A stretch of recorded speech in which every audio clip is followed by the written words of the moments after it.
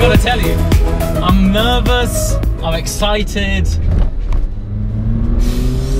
It's a big deal. Now let me explain why. So my introduction to McLaren as a brand, officially and properly, was when I had my first experience in the McLaren 675 LT. Notice, we can thread it with the cross of the wrists. What? Now for those of you who have watched that video, it was out in Tenerife, and I approached that car with no expectations at all. I was given the keys at the last minute, I jumped in it, and what transpired was my brain being warped. I literally put my money where my mouth is, and I just had to hunt down a 675 LT. Now, we are little over 7 months later, and here I am driving the successor to the 650S. It's important to say that because despite the specs of this car on paper, it outdoes the LT in pretty much every area. It's not designed to replace that car. The LT is a more focused, raw driver's car. But it's really hard to ignore it, because when you're in this thing, well, let me just give you a bit of this. Oh my sweet Lord! I don't know how they do it. Every time I get in a car and I'm like, how much different? Let me just try that again.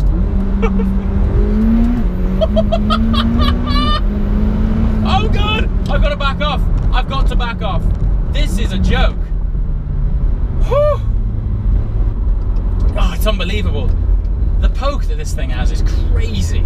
So, 720S, 720 stands for 720 PS in horsepower, that's 710 horsepower. We have an upsized engine. We've gone up from the 3.8 litre to a 4 litre twin scroll turbocharged engine.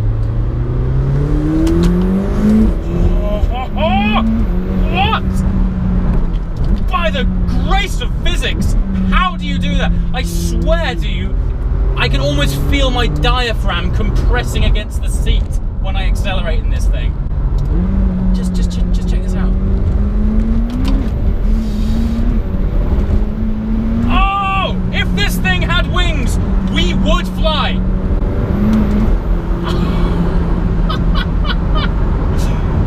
The ridiculous thing is that this is designed not to replace the LT, and it is a step on. Oh, the gear shifts as well are absolutely rapid. Mother!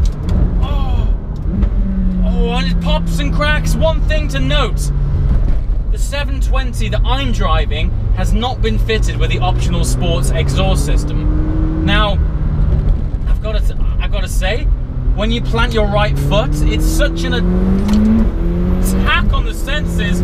Good God! I gotta slow it down. Stunt pilots and air racers, they use breathing techniques in order to help them not pass out under G-forces. I can't help but think those techniques wouldn't go amiss right now.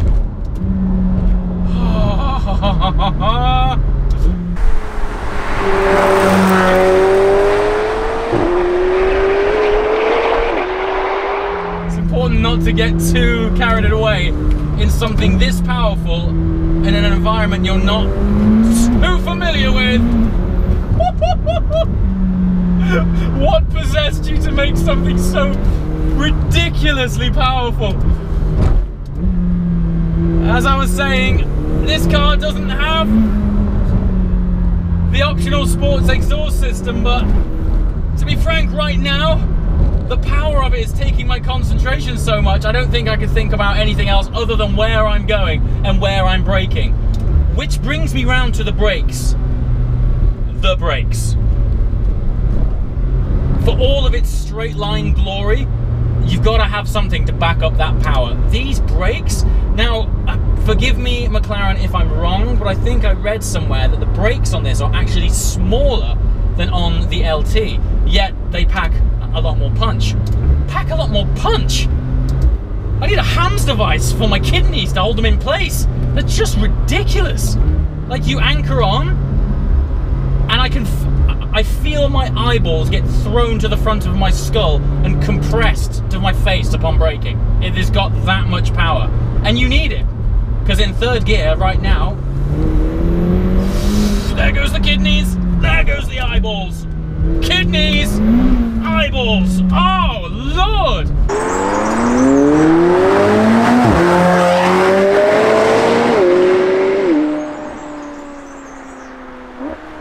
It sort of consumes your every sort of focal unit in your body to be able to sort of control and make sure that you're not going to die. And so, before you know it, you're doing speeds that are quite simply ungodly. But thankfully, these brakes are such that it is like throwing an anchor out onto the tarmac. It just sheds off so much speed. And so, yes, you've got all this fantastic power and vast torque, but you're not overly afraid. I have driven cars in the past where the focus has been on all the go and no slow. And I know I'm putting a lot of time and effort into discussing the characteristics of these brakes. By God, are they impressive. Now, normally I'm all about taking you along for the driving experience, but I feel because this car is such a tech tour de force that it would be wrong of me to neglect some of the standout features.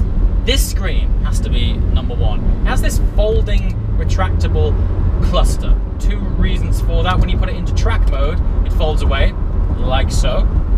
I mean, how sci-fi is that? That in itself is adding a little drama. The idea behind that is when you're on track or in track mode, you don't need to be distracted with the likes of sat-nav and radio and things like that. You just want to know what gear you're in and how fast you're going and what revs you're in. So this folds away. It's got a beautiful little screen on top of the main cluster unit. So when it folds away, you're presented with this very simple, very straightforward, what I would say is back to driving basics interface. And its second purpose, by folding it away, is also giving you a little bit more visibility on the road. And if you want to be all James Bond and bring it back, there's a simple click of one button, and behold, the massive LCD screen that looks like I'm piloting a fighter jet.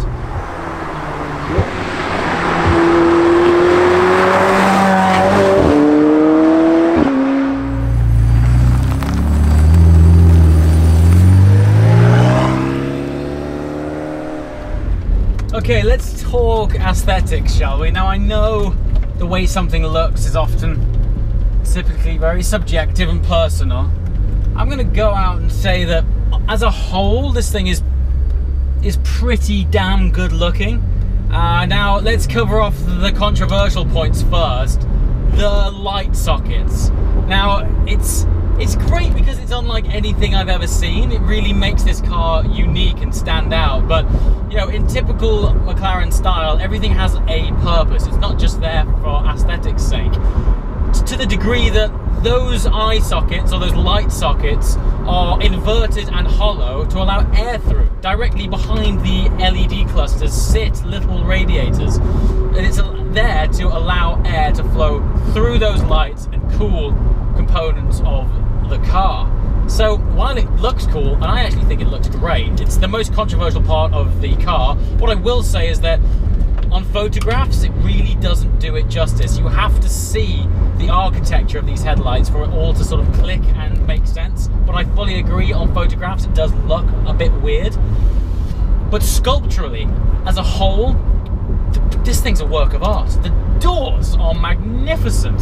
When you open them, you can see through them. They're like hollow. The amount of sort of air channeling and aerodynamic sculpture that's gone on with this car is truly breathtaking, and as a result, the components of it are beautiful. The rear has such a fabulous stance, and there's just a lot of flowing movements of, well, basically practical aerodynamics that, as they say, form follows function, and this thing must be incredibly functional because its form is fabulous. And let's talk about the inside. Well, this feels like I'm taking a look at a prototype that's not out for the next 3 years. It is a complete leap on. And switchgear, every touch point, everything that you interact with has been machined out of a beautiful material. be it the tips on the air vents, the switch gear. Everything's lovely. And the gear shifts. Now, I was told that there's been quite a significant improvement on shift time, even versus the LT, which, by my experience, is practically seamless. Listen to it. I don't know where you go from there. I don't know. It's. I tell you what else is phenomenal. It's just how much pull there is at the top end.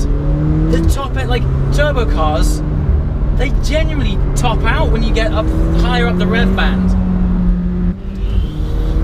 But this. Oh. Okay, so we've come into some traffic. I'm going to dial this down to sport and try my best to conclude. Look, when you dial it down, that screen comes back up. It's a vast array of awesomeness. So how do I conclude this car? It's not easy, and I'll tell you why. Good Lord! That's why it's not easy. What I just did was not available to the realms of mortals a few years ago. You had to be in hypercar territory to get that kind of punch. However, for all of its punch and accelerative drama, I'm still not getting the hair standing up on the back of my neck. And what this brings me round to is, this is probably the best all-round daily driver supercar you can buy. I'm going to put that out there. It sounds pretty bold, but I'm pretty confident in saying as a complete package, it's probably the best car you can buy. Sounds amazing, right? Well, it is, but if you're after that weekend car, the car that's really gonna give you goosebumps and sound fantastic, this is not that car. It does not try and bite you. And if you're not looking for that in a supercar experience, then I don't think you can beat this thing. It is beyond unreal how capable, and its breadth of ability is so wide, it's hard to decipher where the GT car ends and the hypercar begins. It really does blur the lines between something that a few years ago I don't think you would have been able to develop. But having said that, if you want an attack on your senses, if you want a visceral beast to eat your nervous system upon depressing the throttle, this in its current state, don't forget this doesn't have the sports exhaust on it, isn't delivering that experience.